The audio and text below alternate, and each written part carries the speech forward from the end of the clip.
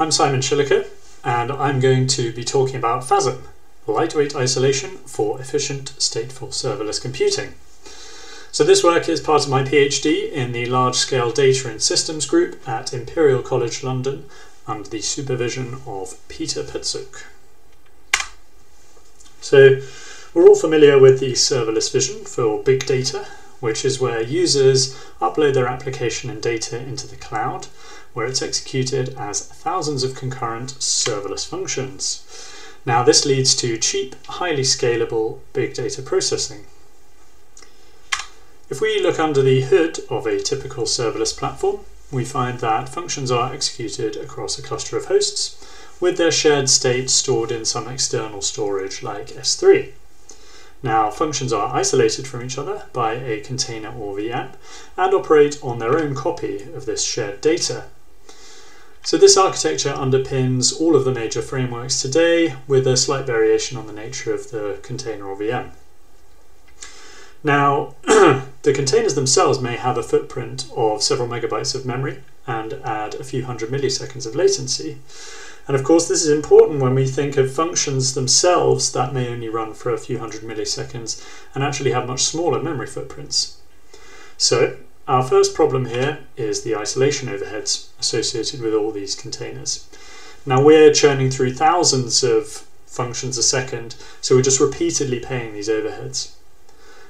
The second problem is inefficient state sharing, where we see functions are duplicating all this data in their own containers.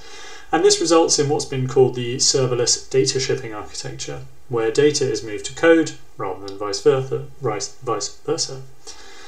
Both of these problems grow in significance as we increase parallelism and the size of our state, which is particularly undesirable when we're working with highly parallel big data applications. Now, existing work has attempted to address both of these problems in a number of ways. We can first of all reduce isolation overhead between functions from the same tenant by letting them share containers. Now this spreads isolation costs, but the containers themselves results in the containers themselves being bigger, and so we lose our ability to do fine-grained scaling. We can add snapshot and restore to our functions, which reduces the startup latency, but it doesn't change the underlying memory footprint. We can replace containers with software-based isolation, which can provide memory safety with orders of magnitude lower overheads, but doesn't really give us the full level of isolation we need for serverless. So to improve inefficient state, we can add extra services to our containers. These might be caching layers, message buses, and local storage processes. And this will reduce the network and latency overhead, but still doesn't give us the zero copy sharing that we need. Furthermore, adding these services increases the isolation overhead associated with the containers. We can execute functions on the storage server itself, thus moving code to data, but this hasn't been done on more than a single host in the serverless context. Finally, we can just make the external storage faster, which of course reduces latency, but doesn't really address the underlying problem. So, how do we make our state sharing more efficient without breaking isolation? First of all, we could just get rid of the container and rely on the operating system, using some kind of multi-threading model with shared memory. Now this gives us great performance, but we're operating in a multi-tenant environment, and we may have some bad actors. So what we really need is to selectively share memory between some functions, but isolate this memory from others. And so accordingly, we need an isolation mechanism that gives us fine-grained control over memory. A good way to get this fine-grained control, as well as reducing overheads, is with WebAssembly. Now WebAssembly is a secure intermediate representation that gives us lightweight memory safety via software fault isolation. It's used by Fastly and Cloudflare in their edge computing platforms, and it's also been used by Faaslets to replace Docker. So while this is a good start, there's still a couple of challenges. The first one is that we need to be able to relax this isolation dynamically at runtime to share memory between our functions. We then need to provide an additional virtualization layer where we can still give functions access to the underlying host and provide some serverless-specific APIs. Once we have managed to efficiently share state on a single host, we then need to think about scaling it up. And obviously this means distributing things across hosts. To do this, we introduce a two-tier state model. Two-tier state, unsurprisingly, has two tiers.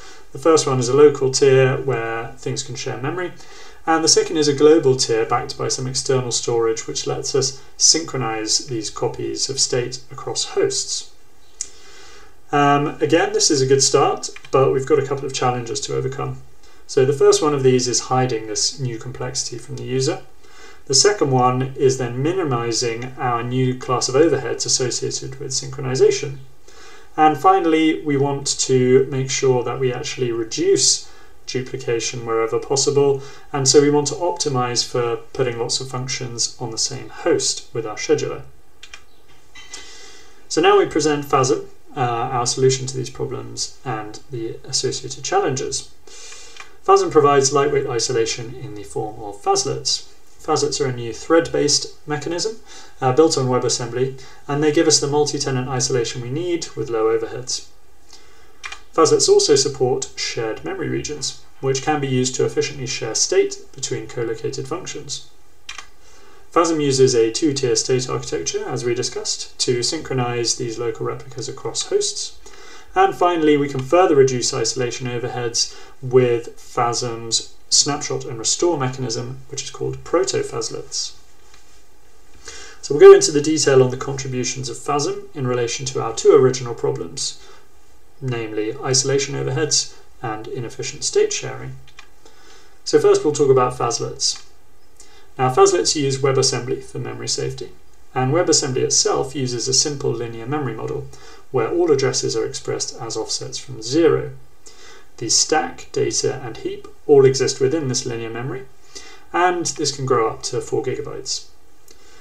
Because this is just a linear array of bytes, we can hold it in a standard vector, and we can then fiddle with this to get the fine-grained control over the memory that we want.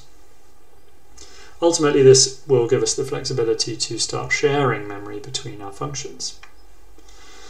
So in addition to memory safety, Faaslets also provide isolated access to the underlying host.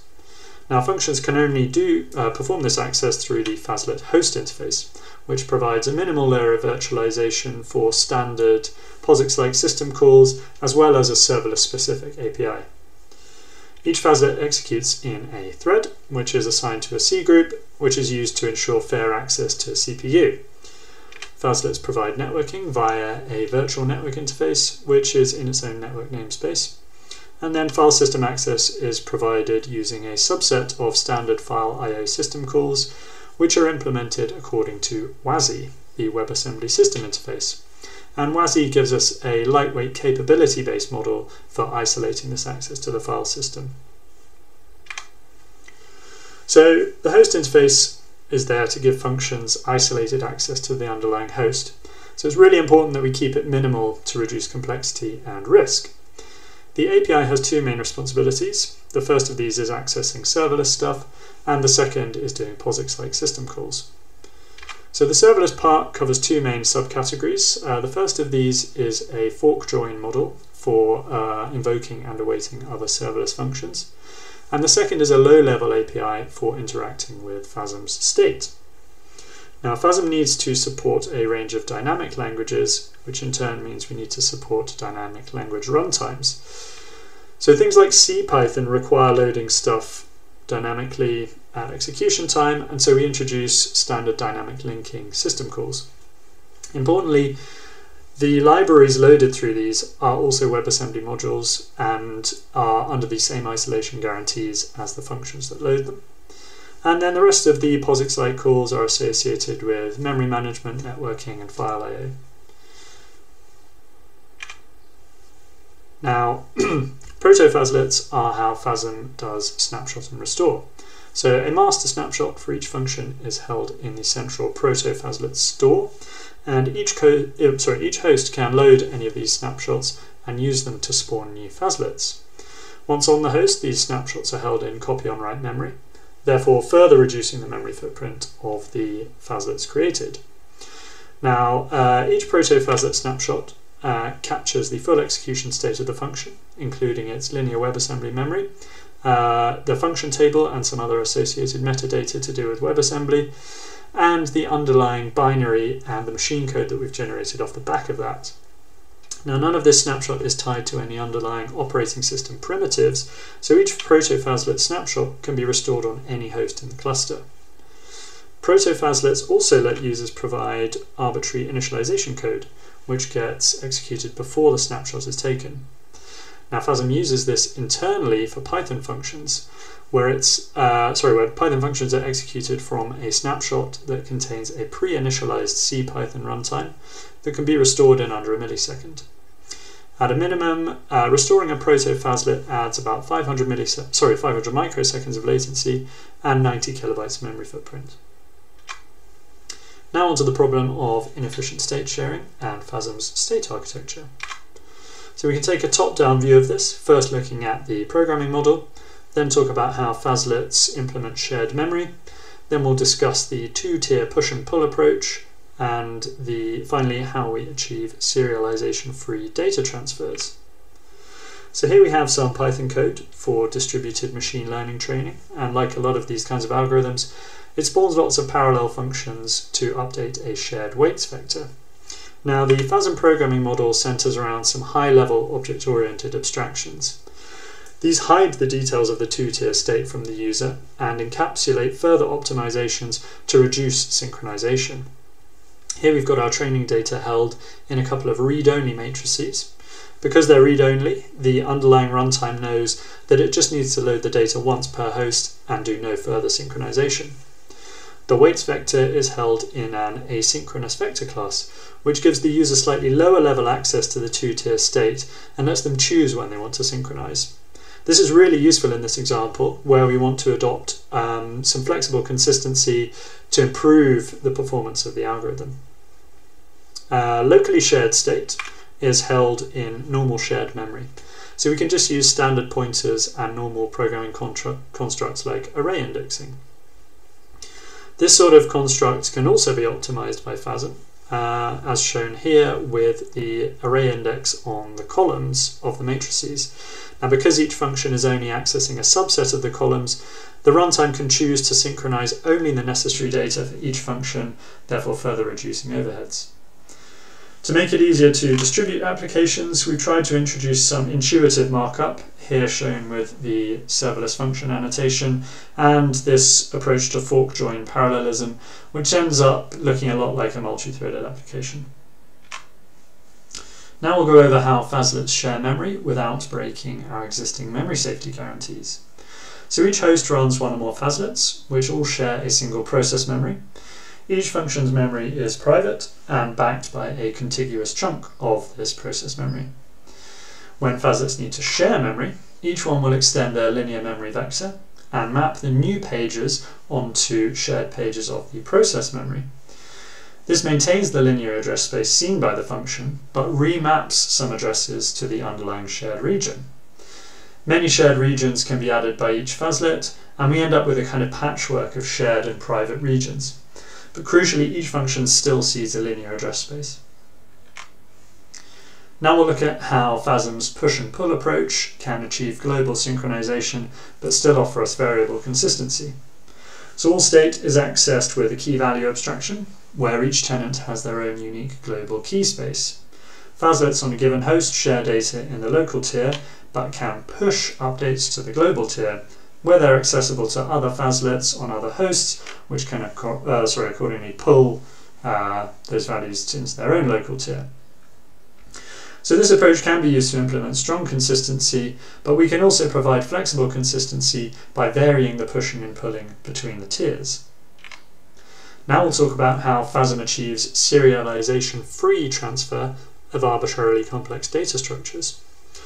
So Faasm's global tier is backed by a distributed key value store, and all values here and elsewhere in the system are just simple byte arrays. Now, because the function's memory is also represented as a byte array, it makes it really easy for us to transfer data around the system without serialization. When Faaslets need to replicate a subsection of a state value, they can then just synchronize the relevant subsection of the larger byte array. And now, because we're representing everything as byte arrays, It means we can store arbitrarily complex data structures created in any programming language. So now we'll talk about our evaluation of Faasm. To assess the effectiveness of our solution, we aim to answer the following questions. First, how do Faaslets compare to containers in their isolation overheads? Second, can Faasm reduce the costs and training time in distributed machine learning? 3, can Faasm improve throughput and reduce latency when serving machine learning inference decisions? And 4, does Faaslet isolation affect the performance of dynamic languages?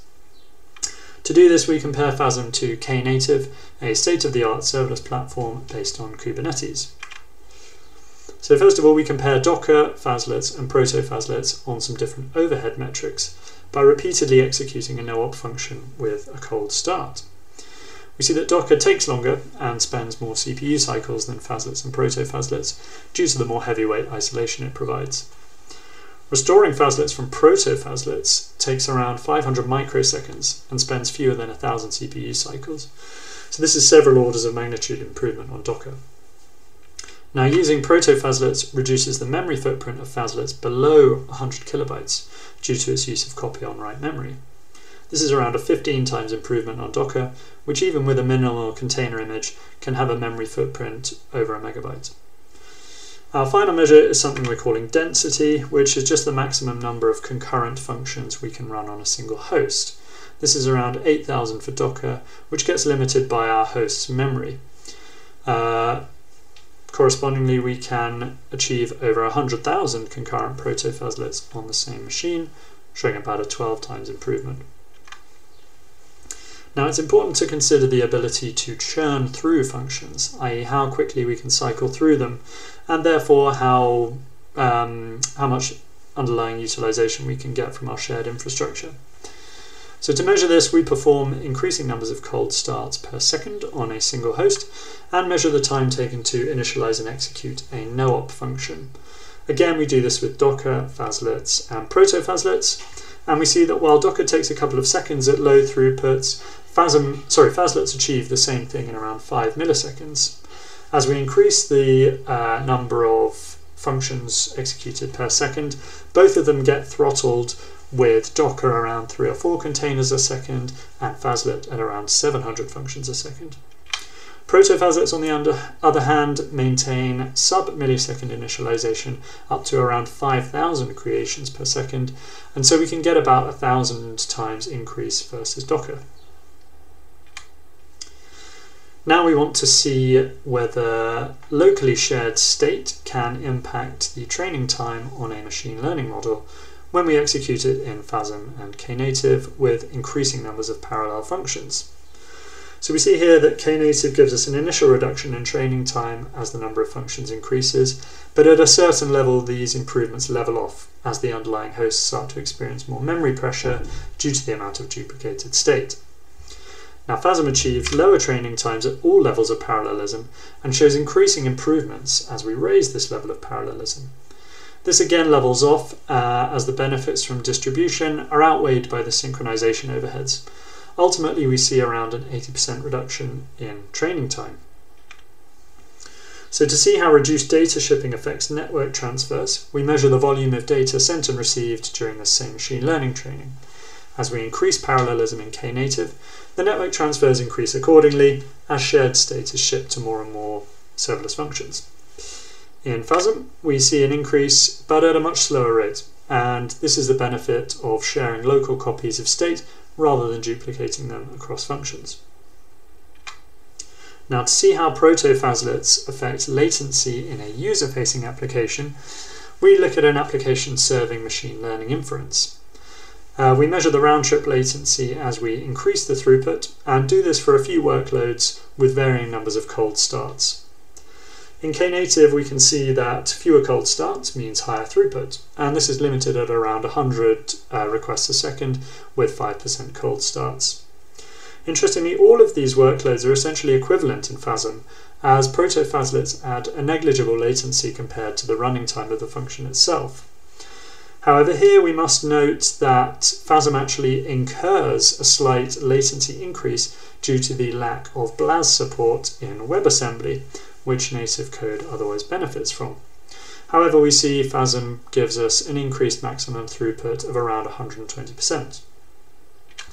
So we see a similar story when we look at tail latencies. Decreasing the number of cold starts decreases the tail latency in Knative, but Faaslets give us around a 90% reduction in this tail latency owing to their negligible cold start latencies. So when executing functions with a dynamic language runtime like CPython, we're making heavy use of standard POSIX system calls and file I/O. Now in Faasm, this means we're exercising the host interface a lot, and we want to see if this affects performance of our application.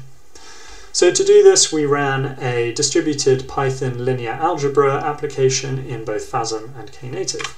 And we can see that Faasm gives us no real significant overheads, even as we increase the size of the underlying data. Now, to dig deeper into the basic overheads, we ran two sets of micro benchmarks inside Faaslets and natively. One set of benchmarks is polybench, which is written in C, so we can compile it directly to WebAssembly. Now here we see mostly native-like performance with a couple of noticeable overheads, particularly where WebAssembly loses underlying loop optimizations that native code would otherwise benefit from. Our second set of benchmarks is the Python performance benchmark. Here we see a much more pronounced overhead on certain benchmarks, where the WebAssembly code is suffering a bit on big integer arithmetic. Now this is pretty much in line with some work from ATC last year, which showed that in more complex applications, the overheads due to WebAssembly can be compounded. However, it's always worth noting that with a distributed serverless application, there's going to be a lot of different sources of latency, and so these don't sort of manifest as significantly as they do here. So in summary, we show that Faasm makes serverless faster and cheaper. We argue that current container-based platforms show two main problems, the first being excessive isolation overheads and inefficient state sharing. Faasm reduces these overheads with Faaslets and proto-Faaslets, and Faasm also supports efficient locally shared and globally synchronized state to address this inefficient state sharing. Faasm is publicly available and open source on GitHub via the link below. Thank you for listening.